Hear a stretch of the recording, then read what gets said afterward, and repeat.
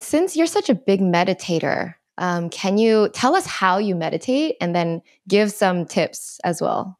The meditation technique that I do, this Vipassana technique, it's like to give the meditation instructions, like that's why you go away to a 10-day course, because at the 10-day course, you learn step by step. It's like one giant led meditation course. So if you're interested in that style of meditating, you can check dhamma.org, dhamma.org, and then you can see if that's something you want to try. It's very difficult. It's not like hard, like the meditation instructions themselves are, they're very simple, but they're very hard to do. But the process of going to a 10-day course, it's meant to help you clear the subconscious of your mind.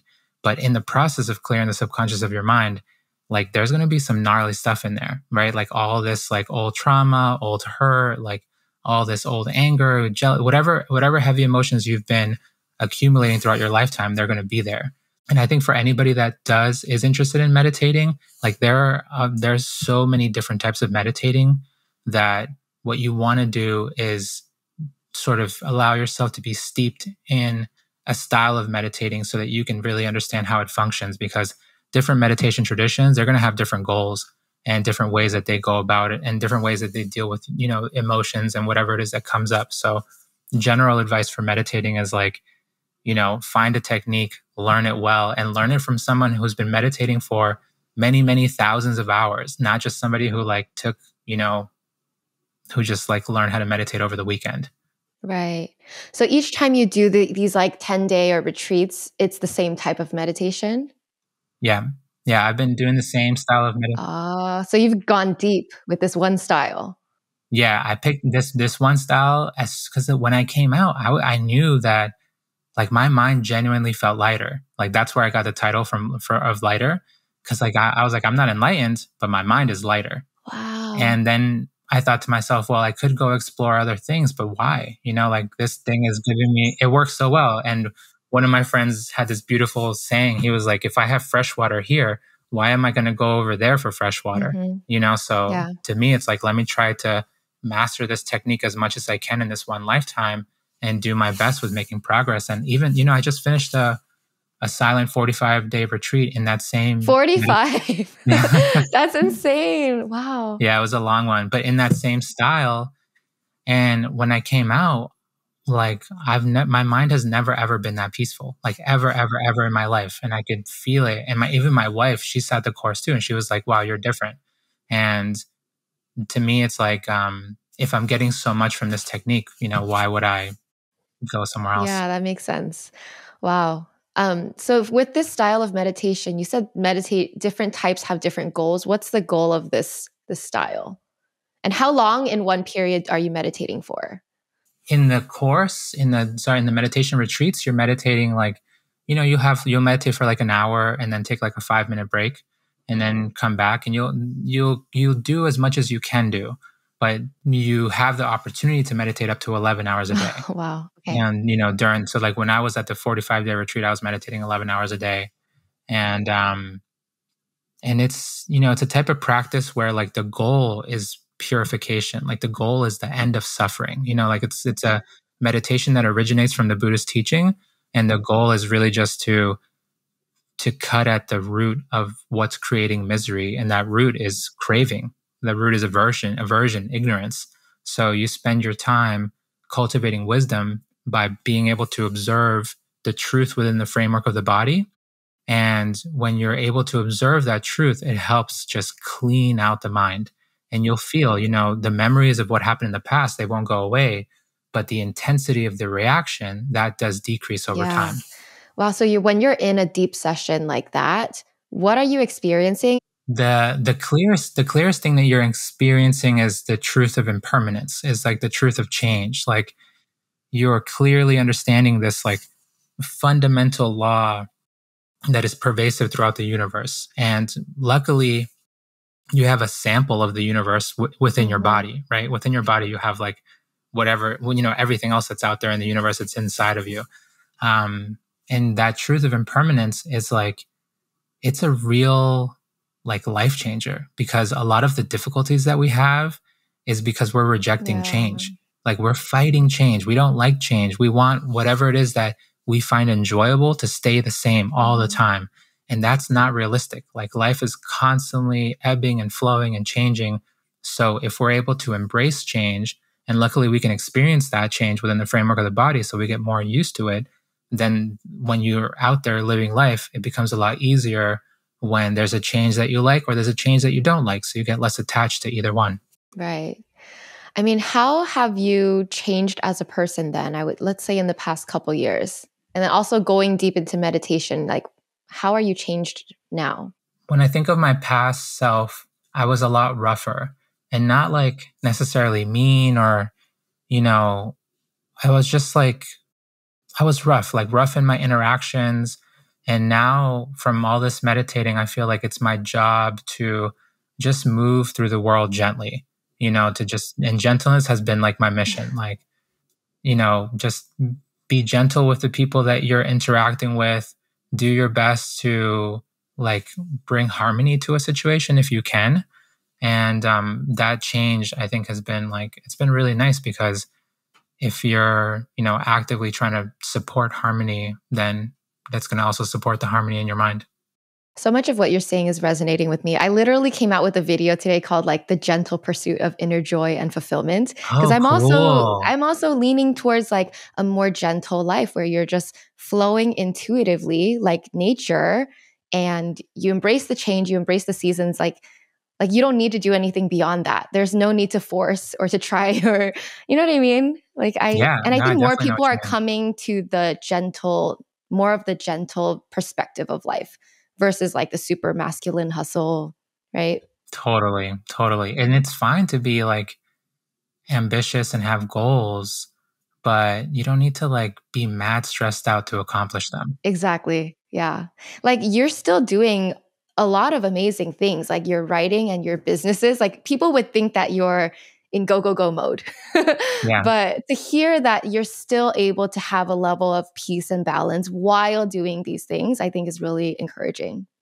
Thank you. Thank you. I appreciate that. Yeah, it feels like to me, like first and foremost, I'm a meditator and then everything else is second.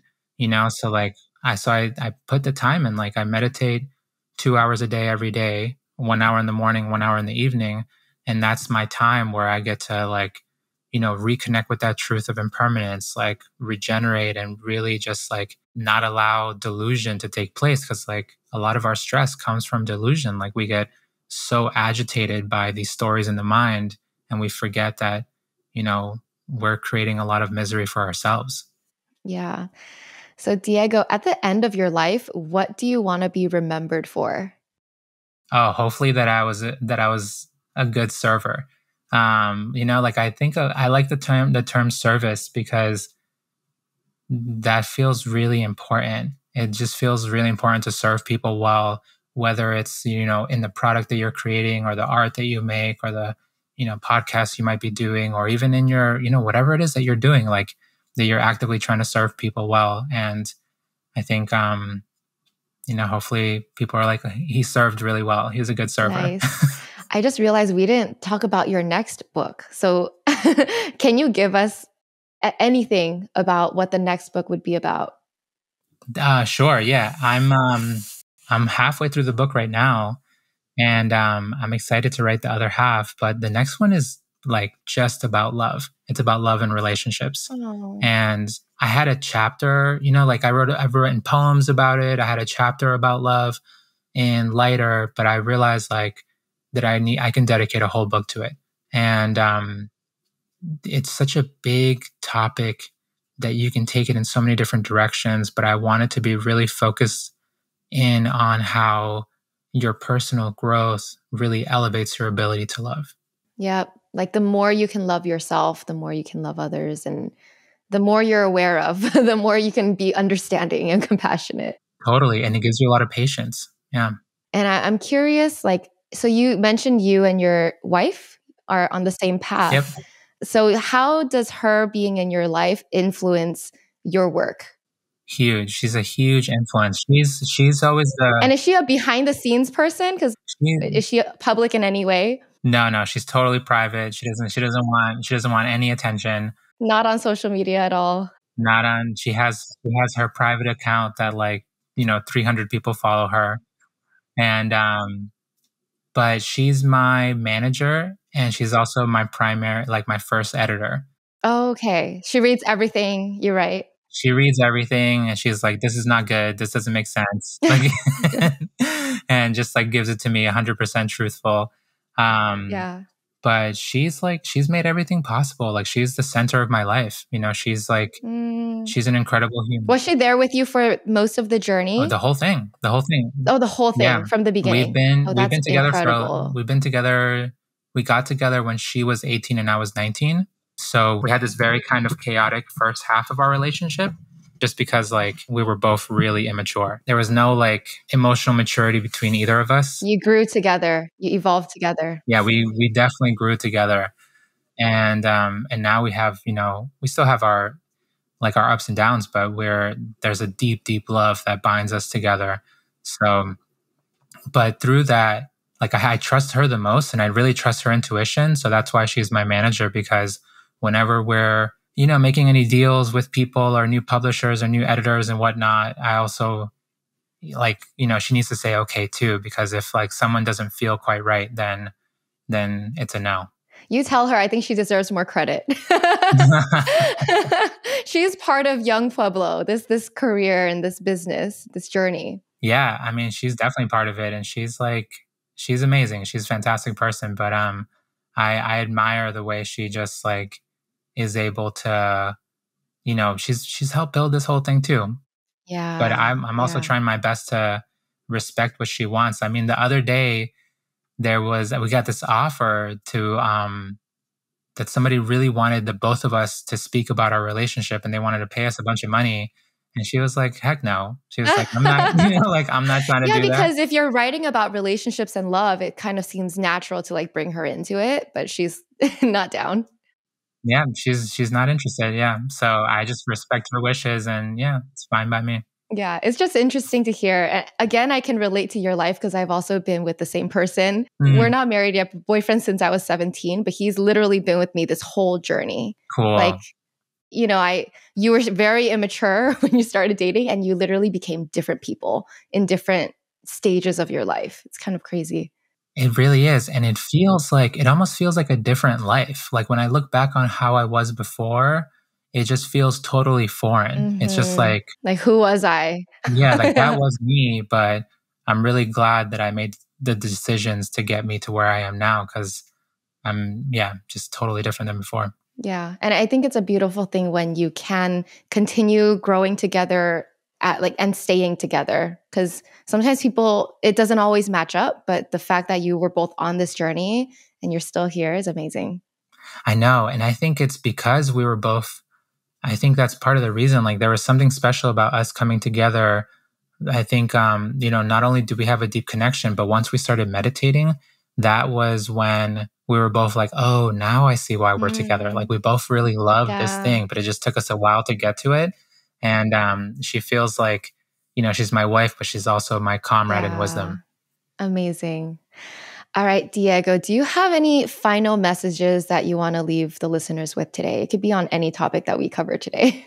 I think one thing that is really helpful is I love the way people have gratitude practices, like, during the day. And it's really valuable because it's so easy to just forget that you have running water and food and, like, air to breathe and these sort of beautiful, majestic basics of life. But the same way that we should have these daily moments of gratitude, I also think it's important to, even at the intellectual level, to just remember that everything's always changing, right? Everything is changing, and you don't know when the big changes will come. So if there are people with you that you love, appreciate them, like, be present with them, pay attention to them when they're speaking, and value these opportunities that you have, because you don't know when they're going to end, when they're going to go away. And similarly, when bad things are happening, like, they're also temporary.